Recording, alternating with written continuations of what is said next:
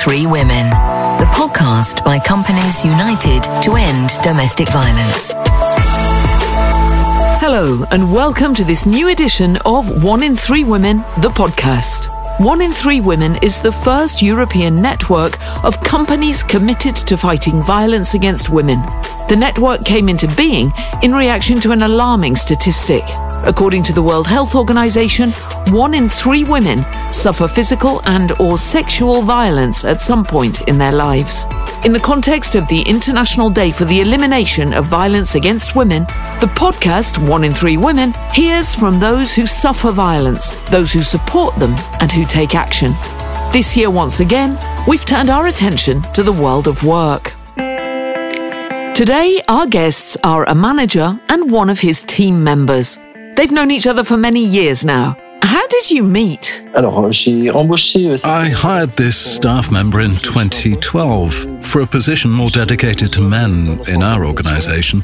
I'd met this employee and she clearly already had fully developed skills and also developing skills with high potential. She's very dynamic, very cheerful. She did the job well and quickly integrated into the team.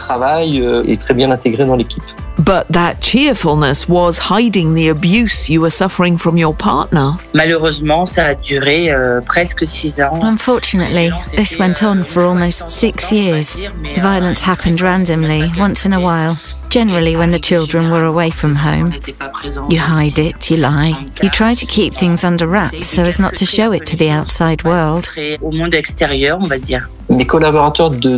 My local team would often comment that they noticed things or that Isabel was late or absent. But she'd say, "No, it was the door. No, I fell over." We weren't able to get any real answers about what she was going through. And then one day, the abuse actually happened at work. Can you tell us about what happened? I ended up in a car chase for more than 20 minutes from my house to my workplace. My boss was the only person there. I saw a car arriving fast, followed by another car. We're in a country village where everything's usually very quiet at that time of day. I shouted for my boss to be careful, but instead of being careful, he came to help me, showing great bravery. I ended up with her partner forcing his way into the car. His upper body was inside and I was pushing him out so that my colleague could close her window and get out of danger. After that, he started banging on the car. I was shocked, trying to call someone on the phone, but not even knowing that number 17 existed. Then my boss got hit instead of me. My ex-partner ran away and my boss informed the police. And in the afternoon, we filed a joint complaint. After that, the company decided to check all visitors' identities for security reasons. But the violence didn't stop, and 2 years later, it escalated spectacularly. Then I was attacked by the same person in my own home. The violence was extremely severe. The exact term is polytrauma. Fractures from the skull to the coccyx. I couldn't work for 18 months. I ended up being classed as disabled at the age of 38. On the company side, what were the first measures you took after this attack? I personally had flagged up this situation from the start. I think at the time the company wasn't experienced or mature enough. We had this notion that we shouldn't enter private space. When my colleague suffered this violence, given that she was hospitalised and on sick leave, we mainly provided support, telephoning regularly to check on her, making it clear that we considered her entirely off work. We didn't expect any input at all. In other words, we as an employer told her that she wasn't expected back at work immediately and she could take the time she needed. 18 months later, how did your return to work go? When I wanted to return to work a little bit, despite my disability, they adapted my workstation. Before all this, I could get so much done in a given time, but now I really can't do as much. And then, after she'd been back at work for about a year and a half, she alerted us to the fact that her partner in prison was taking steps to get out early. I asked to be relocated to another facility. They accepted and got it done very fast. They made good choices for me. I have a fellow director who was kind enough to open up and adapt a position for her.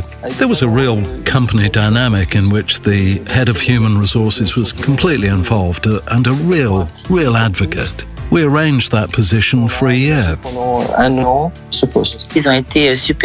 It was very generous, very helpful to me. They adapted my working hours, my tasks, made sure I was working close to home, not having a long commute, all that sort of thing. All of that must have led to real changes within your company. Yes, completely. There was a new awareness within the company. It affects us, and it can affect anyone in a company at any level. I've recently heard about a situation involving someone in a very senior position. We're all exposed in these situations. There's no social hierarchy which dictates whether your partner or your husband attacks you. So I think that this is a reality that we as managers still have to work on. Before we leave you, do you have a particular message for our listeners? Well, yes. Believe in the people around you. Despite what you think, even if you don't talk about it, even if you don't say anything, everyone around you does realise, so don't hesitate to talk about it. You are subjected to violence. You are not the cause of it, and you have to talk about it and ask for things to change in your daily life, with your family, with your employer, with everyone.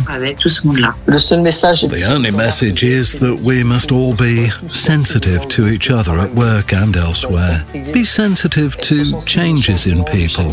Any change in behaviour must lead us to ask questions. Today, I'd go further into someone's private life, further than I was willing to go a few years ago, because I think that we must not miss the clues which can mean that a life can be turned upside down or even end completely. And that's the end of the 2021 season of One in Three Women, the podcast. You can listen to all of our podcasts on the website of the FACE Foundation, fondationface.org. Thank you very much to our guests, and thank you to the companies in the network committed to fighting violence against women.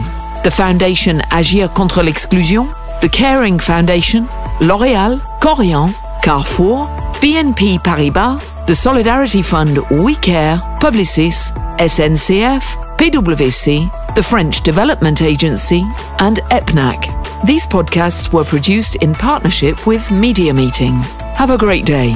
Goodbye. Together, let's act against domestic violence.